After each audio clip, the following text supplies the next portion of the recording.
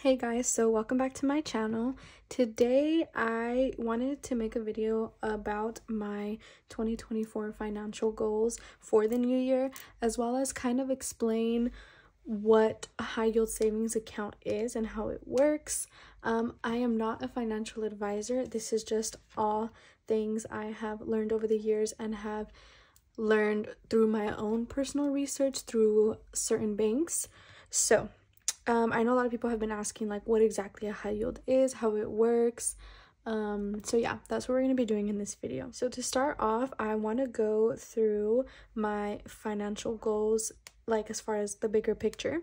So for my savings, my personal general savings, there's no specific category the savings is for. It's just general savings.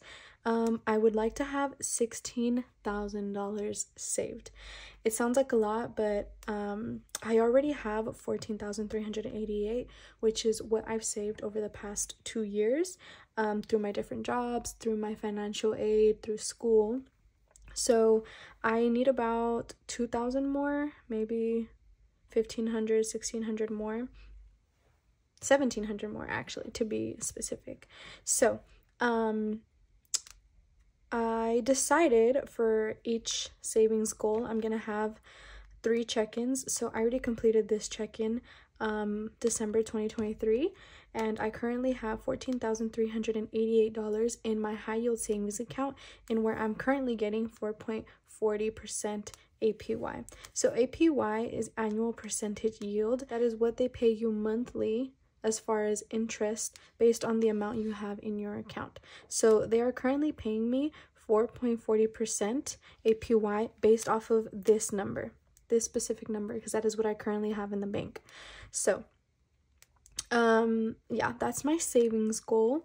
And then my retirement goal is to have 5,000 saved by the end of the year, and I currently have 1,737.90. Again, all these 3 are getting 4.4% APY because these are all high yield savings accounts.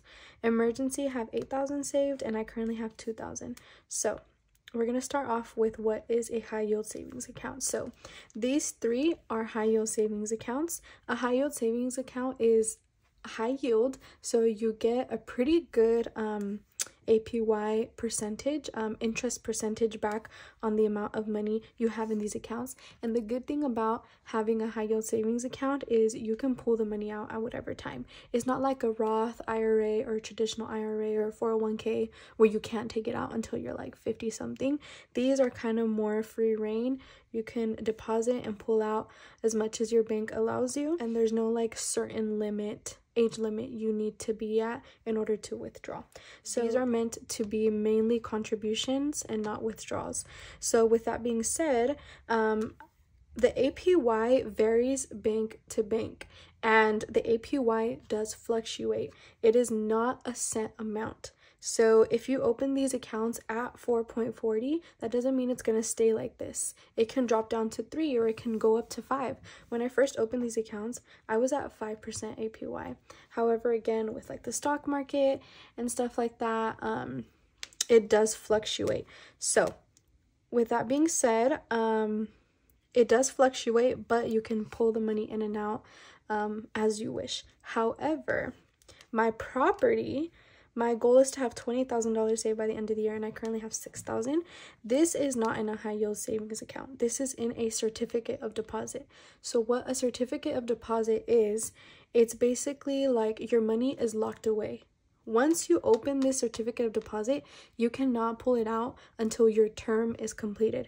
So there are different terms. There are 6-month terms, there are 8, there are 12-month, there are 24, there are 7-year terms. It just depends on the bank and what you're looking for. And different terms offer different APYs. So in my case, the 12-month term had the highest APY at 5.10 APY.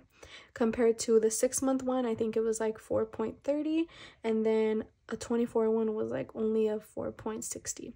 So the difference between a high yield and a certificate deposit is, 1, you cannot pull it out whenever you want, compared to the high yield. A high yield, you can just be pulling out and depositing as you wish.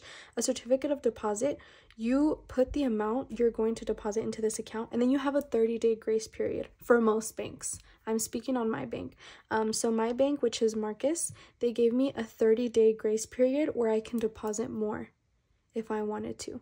After that 30-day grace period, your term, whatever it is, so mine is 12 months. So the first month I was able to deposit more, but after the first month it's locked in. I can't make any more deposits. I can't withdraw. I can't really do anything.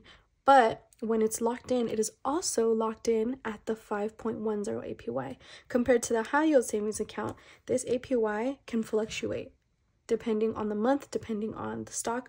But when you open a certificate of deposit, your money is locked in, but also the interest rate is locked in. So currently, I only deposited $6,000 because that's all I had at the time. That's what I obtained through my savings challenges, so that's what I deposited. I wasn't able to deposit more in the 30-day grace period. However, my 5.10 APY is locked in. So for the next 11 months, or I think it's 10 months now, for the rest of my term, I'm going to be receiving 5.10 APY, whereas these high yield savings, they went from 5 to 4.40. So yeah, the reason why I deposited property into a certificate of deposit is because I know I don't have the money to buy a property right now anyways, so I'm not planning to buy property until the next 3 or 4 years. So the long-term certificate of deposit was just in my best interest. Compared to emergency, like, I can't tell if I'm going to have an emergency next week or tomorrow. So I like to have the flexibility of being able to... I thought I turned on Do Not Disturb. So these high yield savings, I like having the flexibility of being able to pull it out in case there is an emergency or in case something happens and I need to pull from my savings. However, if it were to be in a certificate of deposit, I wouldn't have the freedom to just pull it out whenever I want, because then I think you can, but there's like a big penalty fee. And yeah, so I definitely recommend, if you want to open a certificate of deposit, it is for something that you know you're not going to pull out. For example, let's say you have children and you want to open a college fund for them. A certificate of deposit would be great if you started off when they're young. So because you know you're not going to pull that out until they're 18. So that would be a good example. Property would be a good example. Yeah, there's a lot of things that are better categorized for certificate of deposits compared to emergency, which would be better for a high yield savings account. That gives you that flexibility of pulling in and out. So the reason I had my phone right here is because I was going to show you guys that you can actually, there's an APY calculator. So let me just look it up real quick. Okay, so I pulled out this, oh look, that's my bank. I pulled out this APY calculator on the calculatorSite.com. There's a bunch of different sites that have a calculator like this. So basically, I'm going to show you guys what I'm going to gain as far as interest for my certificate of deposit. So for my certificate of deposit for property, I put an initial balance of $6,000. My interest rate is going to be at 5.10%, and then it's going to be in there for 12 months. So in 12 months, how do I move this? Okay, in 12 months, the total, why did it say 5.22? Oh, APY, calculate. Okay, so projection in 12 months, my initial balance was $6,000. However, with the locked in 5.1 APY, I'm going to gain a total of $306 in interest over the term of 12 months. So again, for everyone, it's different, but right here, mine was 12 months. You can also do one for 6 months. If you do it for 6 months, you'll gain $151 in interest just for having that money in there. Just for having it in there. Think of it as kind of, I don't want to say free money, because the whole point of certificate of deposits and high yield savings account is that the bank basically puts your money towards stocks, and whatever interest they gain from your money, they give you a cut. That's what an APY interest is. Basically, they manage your money in index funds and stocks, whatever, and then the bank gets a certain percent back for doing that work, so they keep half of it and then they give you another percentage because they're the ones doing the work, but you are providing the money. So it's kind of like you both benefit. The bank and yourself benefit from depositing and opening a high yield or certificate of deposit.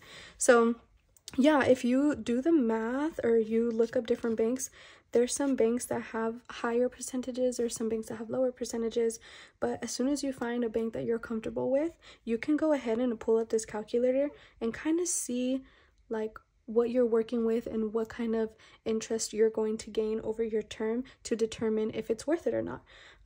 In my case, I did think $300 of interest for my 12-month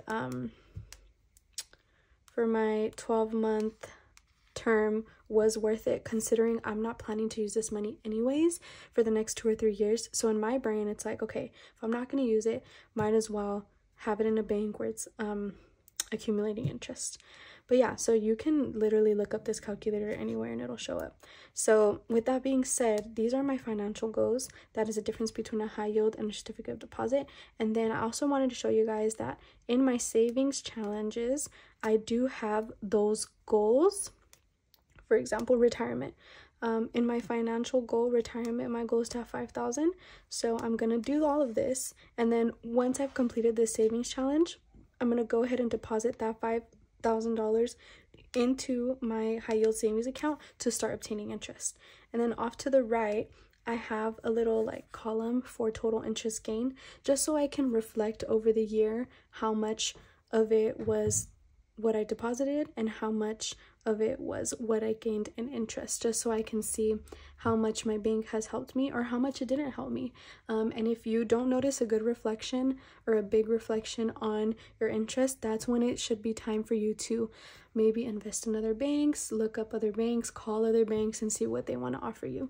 So yeah, if you guys have any questions, leave a comment down below, and if I didn't clarify anything, I'll either clarify it in the comments or I can make another video more in depth. This is kind of just an overview, again, because I'm not a financial advisor or anything like that, so this is kind of what I've obtained, and I just wanted to share it with you guys. So I hope you have a great weekend, and I will see you next week.